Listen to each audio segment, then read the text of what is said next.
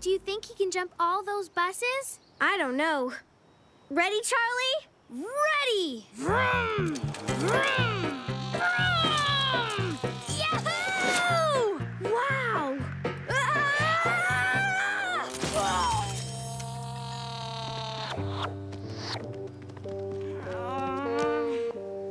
I don't understand how my handlebars could come off.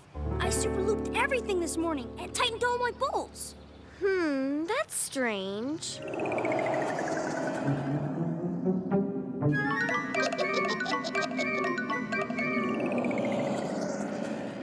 Hey, it's some thing. Some creepy thing crawled out from your bike and ran away. I didn't see anything. Did you get a photo of me in action? Great! Catfish is gonna be so impressed. Catfish? Catfish Rebel, the man with 9 lives. My hero, the world's greatest stuntman. I'm sure you've heard of him. Here's Catfish Rebel in his world record attempt to jump 40 double-decker buses. And here he is after the attempt.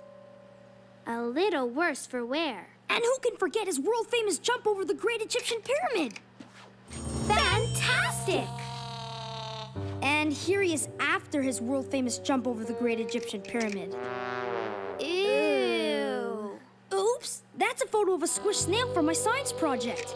Don't know how that got in there. You get the idea. This is the greatest guy of the century, and he's coming to our town tomorrow.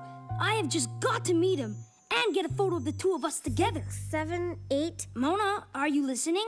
Hate to tell you this, Charlie, but the man with 9 lives has had 8 serious death-defying accidents. 8! What?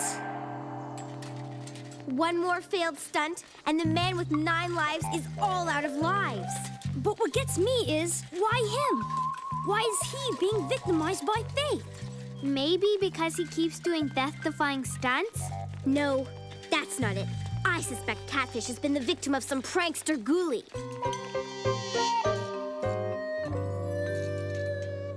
Nothing like working on these old 6-cylinder engines. Hey, Clem. I brought my bike. Your bike, huh? Let me have a look. Watch out!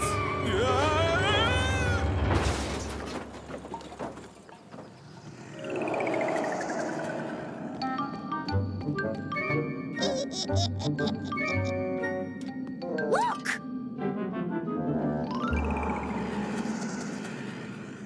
Did you guys see that creepy thing driving the car? What was it? I don't know what it was, but it's obviously up to no good. I'm worried, Charlie. We've already seen 2 mechanical mishaps. Watch out! Oh, make that 3 mechanical mishaps. Better have an emergency meeting back at Zapman's headquarters. I want to check something out. Okay, squint your eyes and make everything blurry.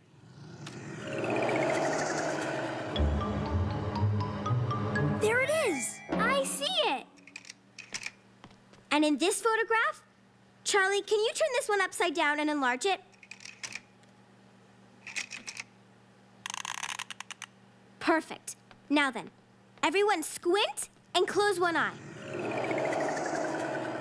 Wow! It's a mechanical mayhem gremlin. They're attracted to anything mechanical. And I think this one has been dogging Catfish throughout his entire Daredevil career. And then showing up here, the day before Catfish is going to jump. That's the only explanation. He goes where Catfish goes, gets into town a day early, explores the jump site, and has some fun. This gremlin does his homework. This is terrible. The man with 9 lives is doomed. I have to help him. Don't worry, Charlie. I'll find a way to stop this pesky gremlin and save Catfish. I promise. Thanks, Mona. That's terrific. What are you going to do? I don't know. I just didn't want Charlie to worry.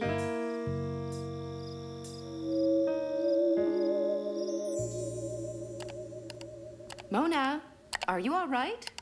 Mona? Huh? Oh, yeah. I'm using the internet to find information on how to capture or immobilize a mechanical mayhem gremlin. You sure have your work cut out for you. Try monsterextermination.com. Really? Thanks, Dad. 10 more minutes of monster research and then lights out, okay? Night, Mona. Here's the site. Steak for a vampire. Silver bullet for a werewolf. Sewer ghoul. Cheap perfume. Never knew that. I found it! Gremlins can be exterminated with... Hey! That's weird.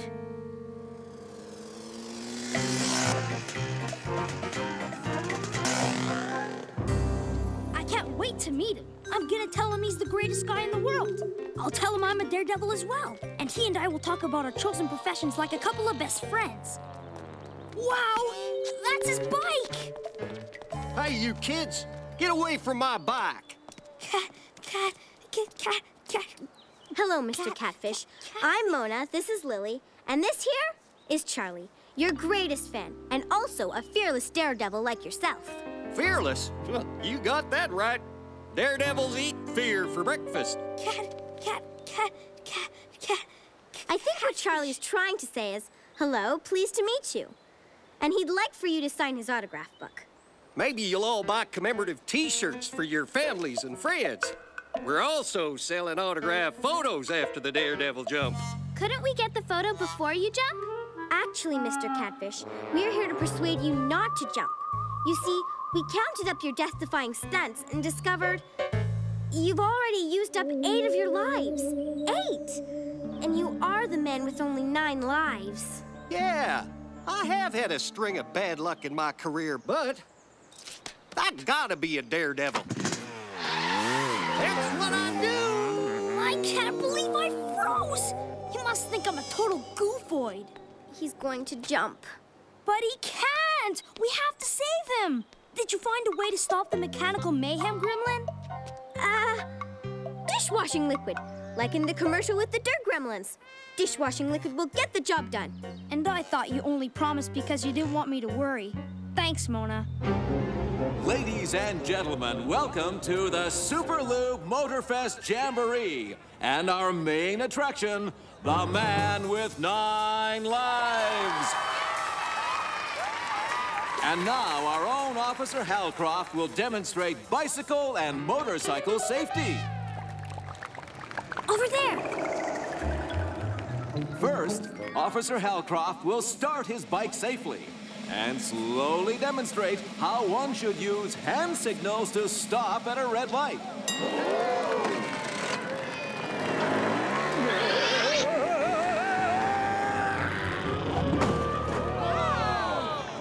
Remember, boys and girls, drive like Get ready with Officer the dishwashing liquid. And now it's time for the world-famous Man with 9 Lives, brought to you by Super Lube, the only mechanical oil. And now, here is the incredible, the amazing, the extraordinary, the one and only Catfish! And stick around, folks, because right after the show, Reverend Gregory will show off his antique motorcycle.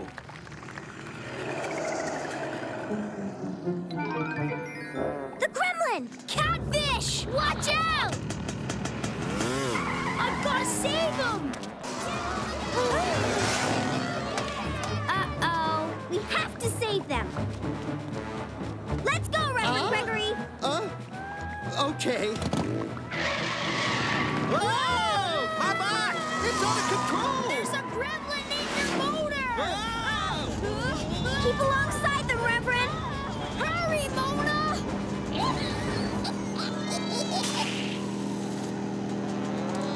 Dishwashing liquid has no effect! We've got the gremlin away from Catfish! I had no brakes! Turn left, Reverend Gregory, left!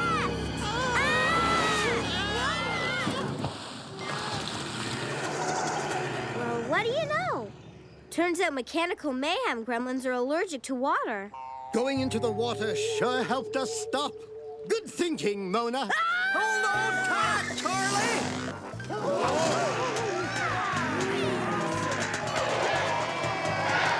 We did it! Way to go, Charlie! No, Mona. All the evidence supports the theory that defective superlube was causing the mechanical mayhem. That's one theory. But how do you explain Catfish's previous accidents? He never used superlube before. I want to thank you all for helping me. I realize now that the mechanical mayhem gremlin has been tormenting me through my whole career. Now I'm free. And Charlie, from one daredevil to another, I want you to have this trophy and be the president of my fan club.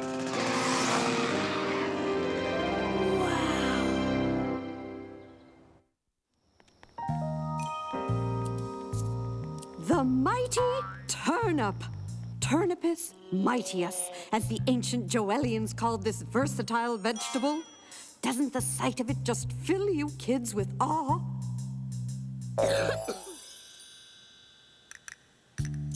And take a look at this free-growing Simonized pea. It's the largest in 3 counties. And here we have an oversized radish. And over here are some really big carrots. Hey, check it out. Super broccoli. It's a kid's worst nightmare. No, this tour of Mrs. Vanderplaat's greenhouse is a kid's worst nightmare. Now, kids, I think this tour is a rather nice lead-up to tomorrow night's town picnic. Besides, the school's over budget. It was either this or a field trip to the magical house of Styrofoam. Styrofoam's looking pretty good right about now.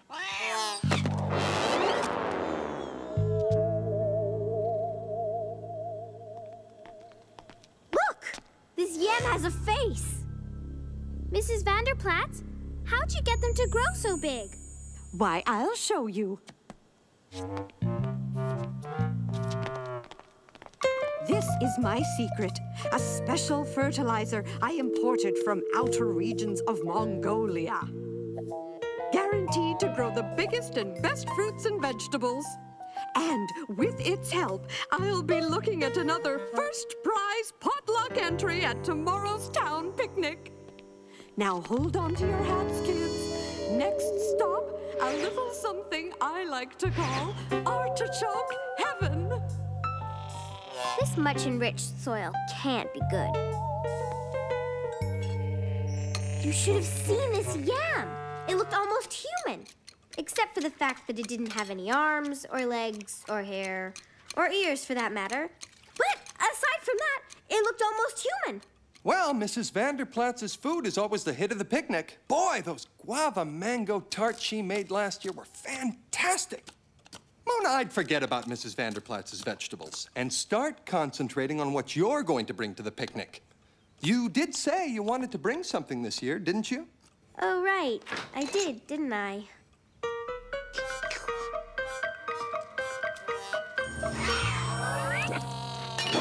What is wrong with that cat?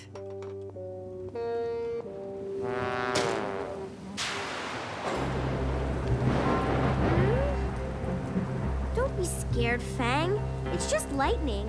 It only hurts golfers.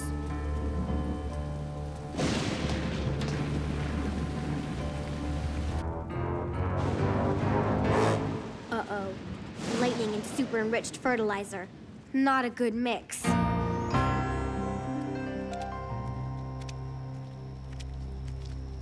Whoa!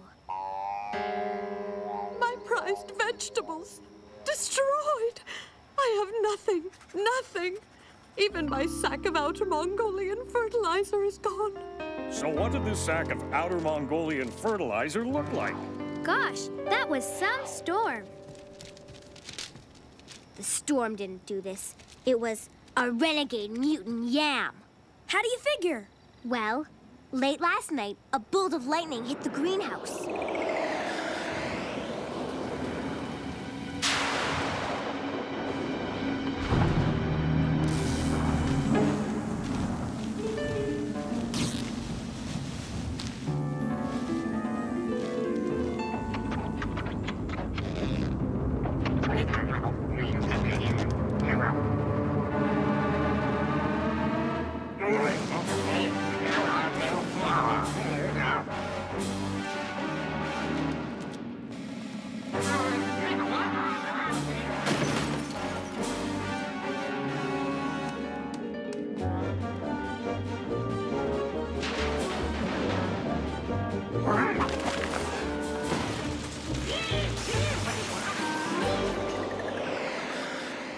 That yammering yam almost got clean away.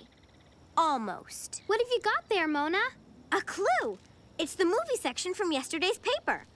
Check out this ad for the celery stalkers, playing at the Megaplex. The yam is obviously doing a little research for its evil master plan. What master plan? That's what we're gonna find out. Come on.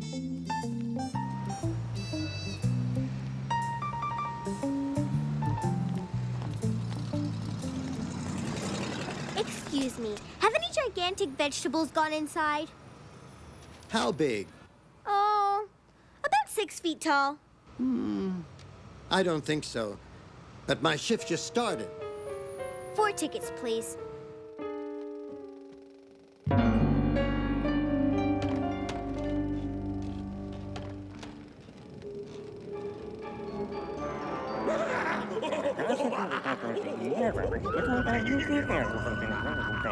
Sorry, sister. Aha! Show's over, veggie boy! Ah!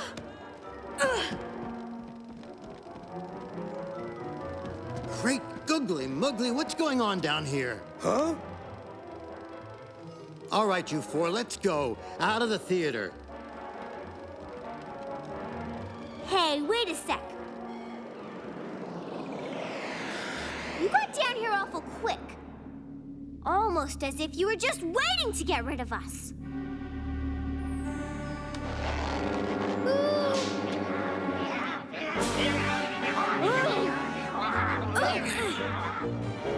Don't let him get away!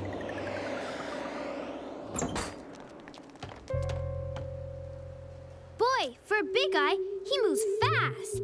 Hey, Charlie, what's on your shoe? It's nothing but an old electrical bill. An electrical bill! Of course! Now it all makes sense! It does? The Yammering Yam destroyed Mrs. Vanderplaat's greenhouse to cover up its master plan. Come on, if I'm right, its next stop will be the power plant. Why would an oversized root vegetable be interested in electricity? It's planning to recreate its horrible electrified mutation and animate an oversized veggie army. All it needs is electricity and that sack of Mongolian fertilizer.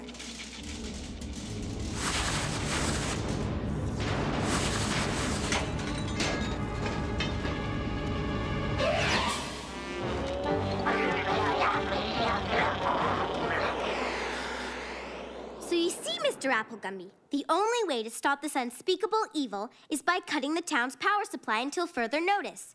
As president of this fine company, I know you'll do the right thing. What did you call this thing? A yammering yam, sir. Though interestingly enough, it only yammers in its yam form. When it's in disguise, it talks quite normally. I know it's strange, but... Yam? Better known as a sweet potato. Except there's nothing sweet about this potato. Yam? Great googly moogly. I've heard enough. Luella, get me security. Yeesh, what a sorehead. Makes you want to switch over to coal heating. Hey, that's an idea. I'm gonna protest by canceling my family's electric service. Maybe you better check with your parents first. Mr. Applegumby, It's the Yammering Yam in another brilliant disguise!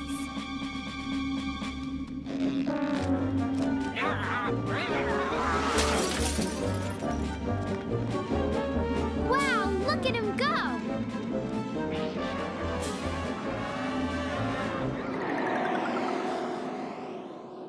We've got to find the real Mr. Applegumby and tell him about the Yammering Yam before... Uh-oh. But you don't understand. That wasn't the real Mr. Applegumby who called you. We never even met him. Thanks for coming. See you at the town picnic. You guys will be there tonight? Of course. The electric power company is sponsoring the picnic with free lights and electricity. Of course! What better place to seek revenge than a picnic where us humans will be devouring its kind? I'm going home first. I'll meet you guys there. All done. Let's go. Mona! Ready.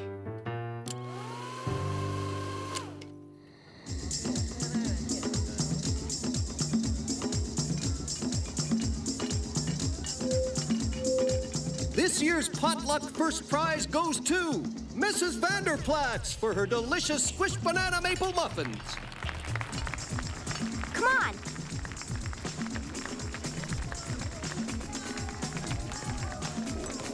Now remember, we jump Apple Gumby the second he gets off the stage.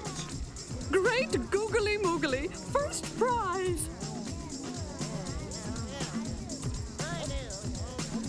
Did she just say googly moogly? Ah!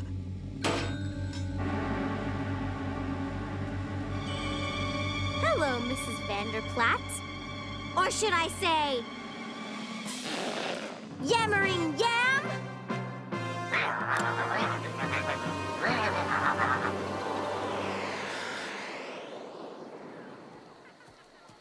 Come get it while it's hot. Yummy Yammering Yam. Line up, no pushing. There's plenty for everyone.